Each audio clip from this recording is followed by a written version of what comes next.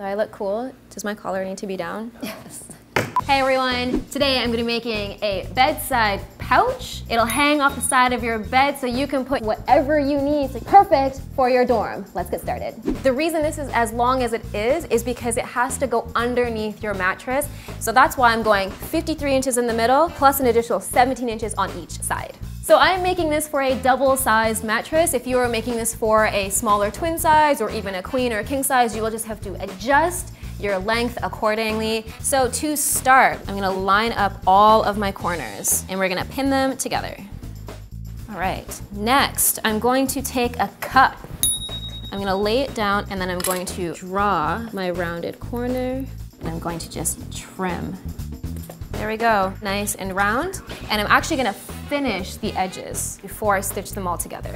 Felt is a pretty thick material, so for this project, I've actually switched my needle to a denim needle, which is a heavier needle. It's probably not going to break. And if you're having trouble finding a needle for jeans or denim, check the description box below. You can find one there.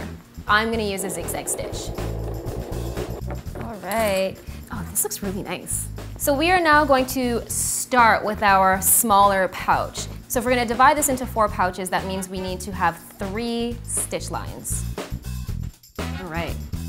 So these 2 pouches are gonna be 15 inches wide. You know, one of these pouches can have magazines and the other one can have your laptop or books or whatever. Do people even still have magazines?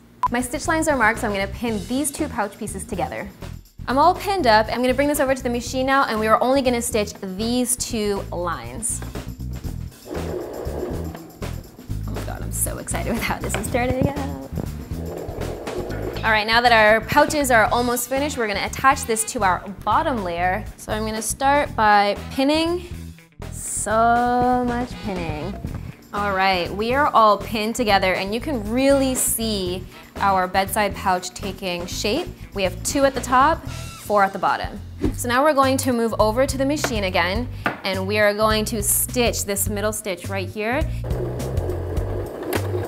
All right. We are gonna finish the edges with a zigzag stitch. Most of this is gonna be underneath the mattress. So really the edges that you're only gonna see are say from like here to here. And all I'm gonna do is zigzag stitch the entire way around. And now that we're approaching the corner, I'm gonna take this a little slow. Well, I hope you're enjoying this tutorial. And if you wanna see more, don't forget to subscribe. We've got lots of cool projects coming up.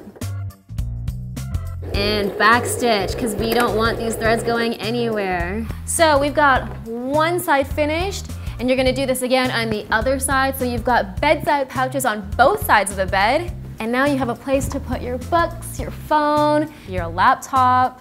Perfect for any room, especially a dorm.